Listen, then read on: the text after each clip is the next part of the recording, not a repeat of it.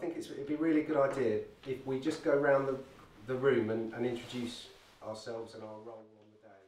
It all started in June 2012 when Dan Musty approached us and suggested that we might want to get involved in the project. They'd found a World War II diary in Emsworth, and Chichester Harbour Conservancy had got hold of the diary. My colleague Ali was presented with a diary written by a young man who used to live in Emsworth, and his diary was recounting his story, really, what he witnessed during the Battle of Britain. Just the whole way it was written, it was just so evocative of that period, the whole way his family were feeling about the war and he was feeling about it. And I just read this through, I thought we've got to do something more with this. So I was having a chat with Dan Musty one time from Millstream Productions, and immediately could see the film aspect of it. Straight away we could see the benefit through the diary of how visual it could be, and he was describing moments within that diary that are of massive historical importance.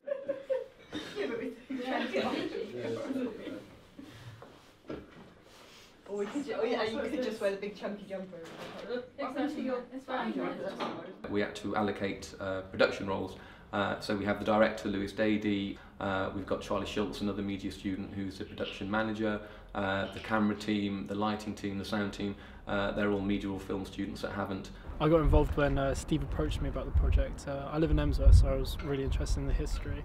Lewis was involved in research, the writing process. He was a key part of the writing team, and went through to directing. We had other young people, Charlie Schultz, who became the production manager and was also heavily involved in PR, so he was working quite closely with the Harbour Conservancy and in promoting the project. We had to put a presentation together after we'd finished all the script writing and give them a preview of what we'd actually done. We gave a short presentation and then we did a Q&A with them. I went up to London with Ali and Steve and pitched the idea to the Heritage Lottery Fund, and yeah, it's been involved from the start, so it's nice to see it progress from what it was to how it is now. And then we also had a lad called Jack Burns. He's like one of those guys that you don't always notice is there, but was absolutely integral to this production. He was involved in the writing process, he was heavily involved in the pitching, and then through production he headed up the lighting. Day one was a very long shoot. I left my house at 7:15 in the morning, got back at 7:30 at night. I was so nervous on the first day, but now I'm getting into the swing of it. It's good, I'm having a lot of fun doing it, and it's really interesting to be on a professional set as well.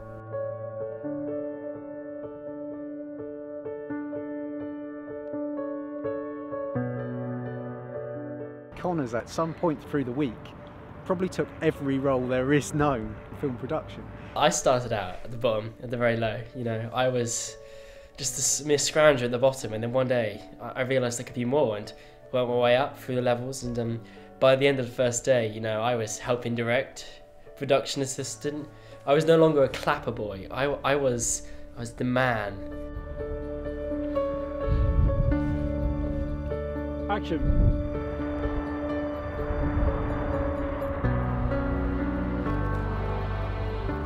Sean's a very interesting character. I mean, throughout the film we see him develop from, he's at the beginning quite childish, he's very fascinated by the planes, but throughout the film we see him slowly develop until he gets called up by the end, where we have to see him grow up. It's a really interesting role to play.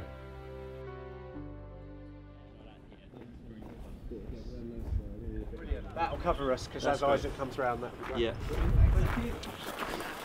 Is that in shot? Thanks, That's great. Cool. It's perfect. Now. Okay, quiet on set. Sound. Ready. Camera. Action. There's a German John. 2 of them.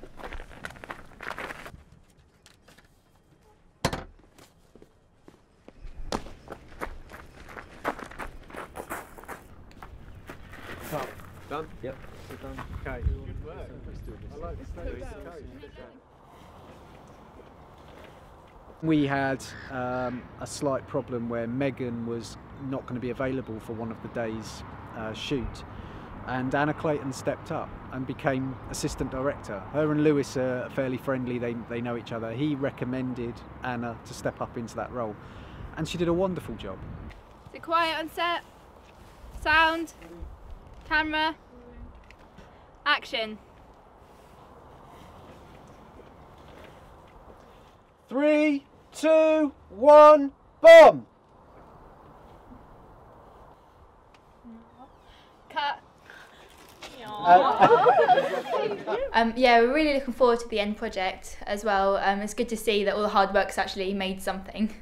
It's been tough, but it's been great to be able to go on a real film set. I think it's gone very well so far, if not very cold, but shot-wise and how we done it, I think it's turned out very well.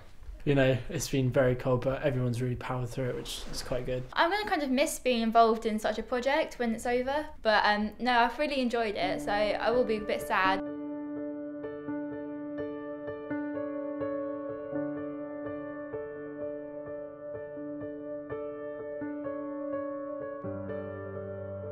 Their commitment, their effort, you know, they were putting in maybe 10 to 12 hours in a day. You know, I'm sure the level of commitment will continue right until the end, and that the final film will be fantastic, and I'm really looking forward to seeing it.